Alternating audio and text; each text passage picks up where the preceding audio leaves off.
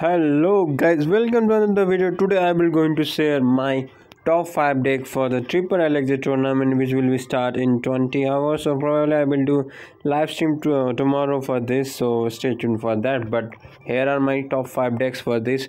Obviously first in triple Elixir, Golem is really strong, so this is the current really good Golem deck with Night Witch and the Skeleton King, which you can charge the ability with the Tombstone Skeleton and Night Witch bats, and technically generally the lighting is really strong in this. With you can combine it with Baby Nado as well. Barb Barrel is a solid small spell. You can go for Arrow as well, but I still prefer Barb Barrel because it's just very versatile card. And if we talk about deck number 2, this is the last time finished first lava minor deck, but I have a little bit twist in this because Skeleton King is really strong right now, so I have added a Tombstone and Skeleton King because they simply pair up really well, and you have two spells, so you generally just going to go with lava and try to get much more value from spells and try to defend, and at last moment you can just go with the minor and chip down the tower. So this is my deck number 2. And moving on, deck number 3, this is probably the best triple Elixir Pekka deck because you generally need Ram Rider for defense in triple Elixir, and Pekka is really strong with Dark Prince and Bandit is just to apply pressure.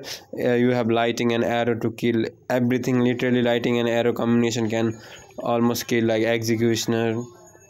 Those things that survive with fireball or jab, it can literally die with, those who can survive with lighting will going to die immediately to the arrow. That's why we have arrow in it. Baby Dragon is really strong. You can and Electro Vision is really good with Pekka. So and yeah, Ram Rider is your win condition here, but most of the time you are going to use it defensively, and Bandit and Dark Prince behind the Pekka is mostly your win condition.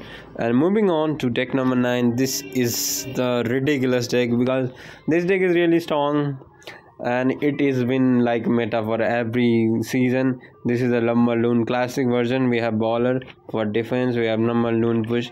Technically if you don't break through with a Lumber and Loon, then you just have to focus on stacking unit with Baby Dragon, Inferno Dragon.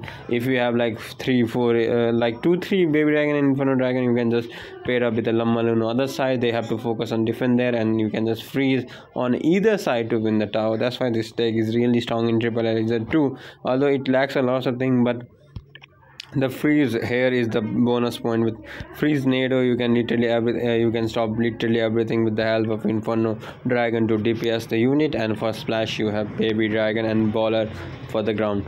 And moving on, deck number 5, this is a really ridiculous deck because you have spawners as well as graveyard as your win condition, and it has Giant Skeleton because Giant Skeleton is really good in triple Elixir because when it dies you can just need everything into the bomb of Giant Skeleton, and it can clear almost everything. And you have Flying Machine and Jappies for to irritate your opponent if they try to use any spells on any of your buildings, and it just synergize well with the Giant Skeleton. So yeah, these are my top 5 deck. I hope you like this video. If you do, make sure to hit that like button and subscribe to the channel for more cash review. Until then, see you tomorrow in the live stream of this global tournament. Peace.